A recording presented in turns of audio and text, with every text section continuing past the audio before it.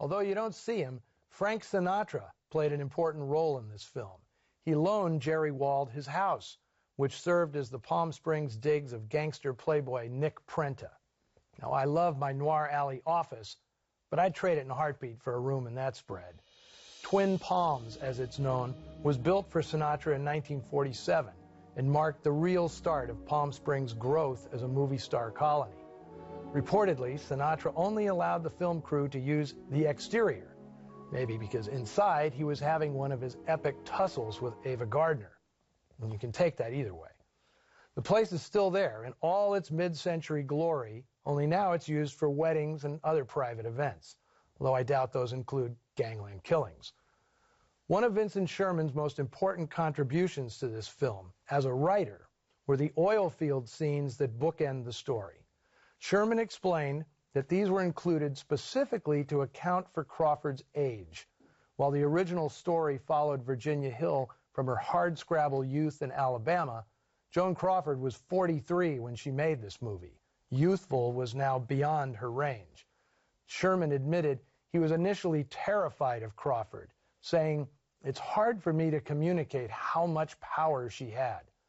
But Crawford gladly approved the script changes, and according to Sherman, she appreciated being included in the script writing process.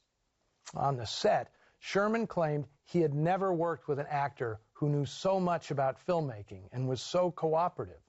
If Crawford had an idea, he said, she always presented it in a way that never undermined his authority, which she could have done if she wanted to, given her power.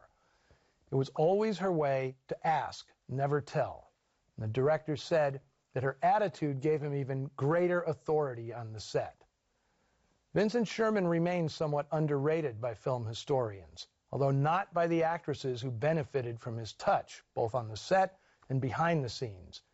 Now, he certainly doesn't have the renown of other Vienna-born directors, like Fritz Lang, Otto Preminger, and Billy Wilder, but that's probably because he was born in Vienna, Georgia, not Vienna, Austria.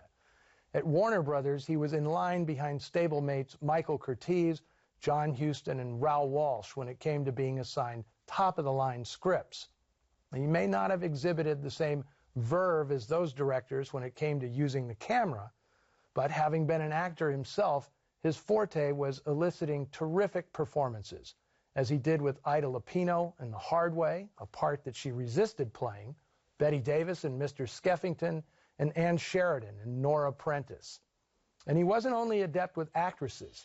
Kent Smith, who played Marty in today's film, gave his best performance in Nora Prentice, another woman's picture that's really a noir, in which Smith plays the central, if not the title role. I hope to screen that on Noir Alley, along with Sherman's other terrific 1947 noir, The Unfaithful, again starring Ann Sheridan. Although he claimed to have been gray-listed in the 1950s for left-leaning sympathies he picked up on Broadway in the 1930s, Vincent Sherman would have a remarkably long and durable career. In his 80s, he was still directing regularly for television shows like Medical Center, Beretta, and Trapper John, M.D. In The Damned Don't Cry, racketeer George Castleman makes a sophisticated success out of coarse and unschooled Ethel Whitehead. Now, for the actors who played the parts, however, the reality was the opposite. It was Joan Crawford who got David Bryan his break in Hollywood. She'd met the one-time hotel doorman in New York after the war, encouraged him to try his luck in Hollywood, and set up his film debut in Flamingo Road, which earned the actor a contract at Warner's.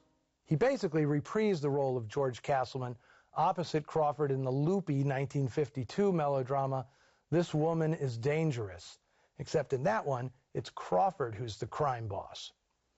Bryan had one of his best roles in a little-known 1950 picture called The Great Jewel Robber, which I hope makes it to Noir Alley.